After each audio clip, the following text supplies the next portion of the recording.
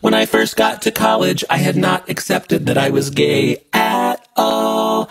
And I heard about this book that taught you how not to be gay, called Coming Out of Homosexuality. So I went to the Christian bookstore, and of course they didn't have it, so I had to order it, and I paid for the book and left.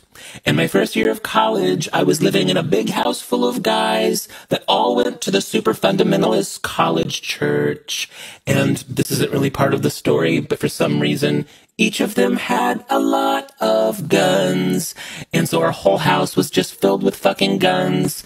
And I guess it made them feel safer. But for me, it did the exact opposite.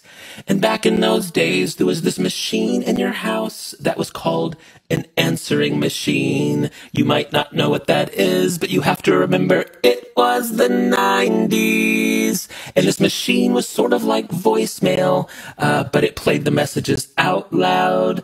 And I got home one day after class, and all the guys were standing in the kitchen, I guess talking about Jesus with their guns.